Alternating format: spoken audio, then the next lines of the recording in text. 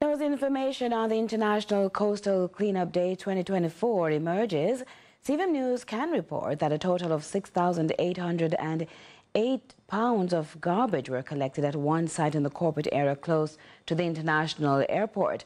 Unfortunately, while there is a need for improved public attitude and behavior, it's agreed beach cleanup should be at the end stages, catching anything that's not caught elsewhere, in this drive to see the change.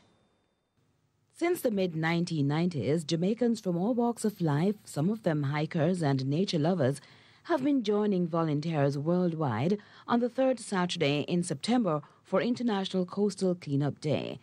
However, participation soared like jet. The Jamaica Environment Trust in 2008, whose input propelled the drive to build environmental awareness and collect data during the annual island-wide event.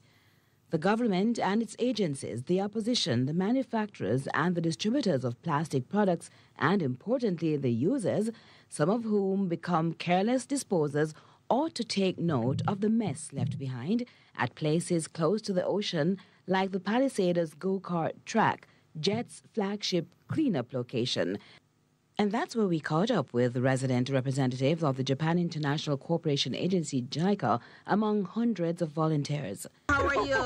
Fine, thank you. Tell me. Media. Right. What is your name? Kawasaki. The bike.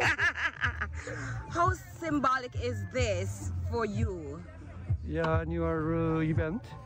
So this is volunteer basis, but Jamaican, Japanese, sharing the common sense, love, this beautiful nature. We have to work together to make coastal area more beautiful.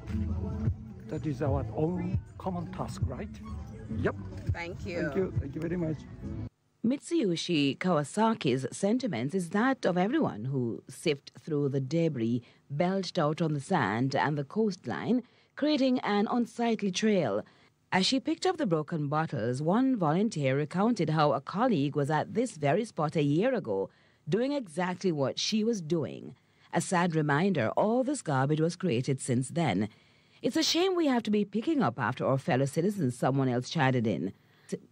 But while one simple message is we must be more aggressive, do not litter so others don't have to pick up after us, there's an even greater call. Shouldn't be surprising, but it's quite shocking to see the amount of recyclable items here, especially bottle caps. They are the most expensive part of the bottle in the recycling process.